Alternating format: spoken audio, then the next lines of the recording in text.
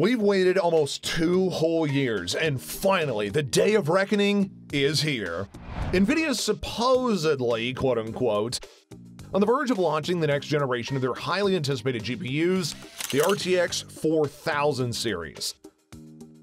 It's expected to be the most powerful GPU in the market to date, bridging the gap between superior graphics capabilities and high-level performance without losing one to the other. So, what can we really expect, and will this new range of GPUs actually live up to all the hype? Whether you're into gaming, VFX, virtual reality, or the Omniverse, we can all agree one thing: Nvidia GPUs are beasts when it comes to rendering. Which is why there's so much hype and excitement surrounding the RTX 4000 series, which is expected to have a release date sometime in the future. Unfortunately, we have had to wait a long time due to the number of setbacks heightened by the pandemic and global chip shortages. But now, Nvidia is confident that the RTX 40 series could be available for purchase as early as September 2022. Could this be the definitive answer to next-level gaming, or perhaps a colossal hit and miss for Nvidia? Well, let's dig in and see, shall we? The specifications. While there has been no official confirmation by Nvidia, the RTX 4000 GPU cards are rumored to have a 5nm processor, which is designed by TSMC. This means that the 4000 series will see a shift from the initial 8nm chip, which was designed by Samsung and used in its processor, the RTX 3000. According to the information released from reliable sources with Nvidia, they do want to scale up the performance of the GPU. And that is why the RTX 4090 will be the first chip that is powered by the Ada Lovelace AD102, which is set up to have, get this, 18,432 CUDA cores. The AD102 boasts a clock speed of 2.5 GHz and a mind-blowing 92 teraflops of computing capability. This means that, on average, the RTX 4090 is going to be able to handle up to 92 trillion, yes, trillion with a T, floating point calculations per second.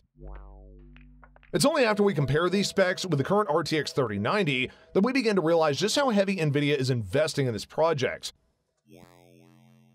Just in comparison is, as of now, the RTX 3090 has 10,752 CUDA cores and 37 teraflops of computing power, with clock speeds of only up to 1.6 GHz.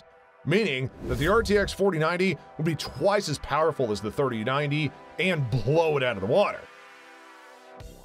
But that's not all. Believe it or not, if Nvidia does deliver on these specs, we could see an exponential increase in performance output by 150% when compared to the RTX 3090. Performance. So now that graphics cards have long since evolved from being mere gaming and animation augment centers, it's clear that Nvidia wanted to make the RTX 4000 series an all-purpose graphics card. Seriously, it doesn't matter whether you're gaming, creating an NFT, rendering CGI projects, or buying virtual lands in the Omniverse, Nvidia wants you to do it all with the RTX 4000 series. While they've covered some ground with their GPUs in the Omniverse and the NFT creation, what they've done is they've failed to actually capture some of the same level of success within the crypto mining game. For example, their attempt to sell the RTX 3000 as the quote-unquote go-to graphics card for crypto mining, it didn't really work out all that well, and honestly, I can't see them making the same mistake this time with the 4090. Other than that, the RTX 4000 series is expected to be an uber-flexible and powerful GPU that can switch between being solid graphics gaming cards and a rendering beast for animation-paced projects. The power consumption. There's not going to be any way around it. High-power performance graphics cards like the RTX 3000 series do have a massive appetite for power, so don't expect that to change with the RTX 4000. In fact, looking at the specs alone, you can tell already that the RTX 4000 series is going to suck a lot of juice. The cards are also going to be designed with a 5th generation PCI Express connector, which will draw even more power from the PC's motherboard. Rumor has it that apparently the RTX 4090 could end up consuming up to 1,200 watts of power. On the other hand, the RTX 4080, which is expected to be the first chip to launch this year, could end up drawing anywhere from 450 to 500 watts of power. which is roughly the same range with the RTX 3090. The release date and price. Now, the question on everyone's mind is, drumroll please, when is the actual release date? Well, you gotta remember, we're currently experiencing one of the worst global chip shortages of the decade. However, Nvidia has been spending tons of money on the manufacturing of the RTX 4000 series so as to prevent the same production issues that it had with the RTX 3000. And in fact, according to a report from Hardware Times, the company ended up investing a mind-blowing $10 billion, yes, billion with a B, to ensure that it had enough raw material to meet the demands for the cards once they're launched. Now, with so much of this information floating throughout the internet, there is a strong possibility that the development of the RTX 4000 could be much closer to completion than we may have anticipated. In fact, we can see the entire 4000 series hit markets by September 2022. But what about pricing? Well, with so many production issues and the ongoing global chip shortage, the RTX 4070 won't be cheap by any means. It could cost even more than its predecessors, the RTX 2070 and 3070 respectively, that each had a base price of $500 during their launch. Not to mention that you're factoring in that new 5nm chip, and the RTX 4000 could be more than double the price of its predecessors to well over $800 or if not possibly $1,000. A small fortune that's got so many people wondering, is it really worth it? Well, here's my take on it. It all basically boils down to the pros and cons of the RTX 4000 series.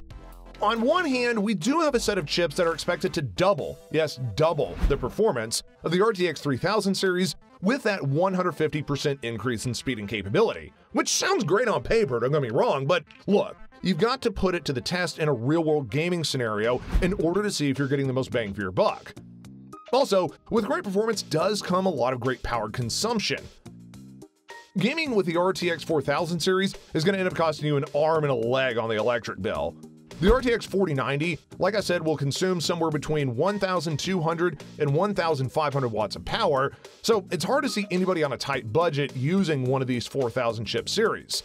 We're maybe looking at the 4070, 4080, and of course 4090, making up a majority of what your electric bill could cost. But like I mentioned previously, we're not going to know for sure until the RTX 4000 series is put to the test. For now, let's just wait and see what Nvidia's next move is, and hopefully they'll be announcing a release date soon. So that's all we got for now.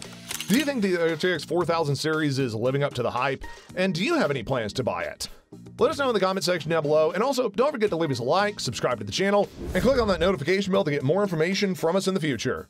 Until next time, folks, stay safe and stay informed.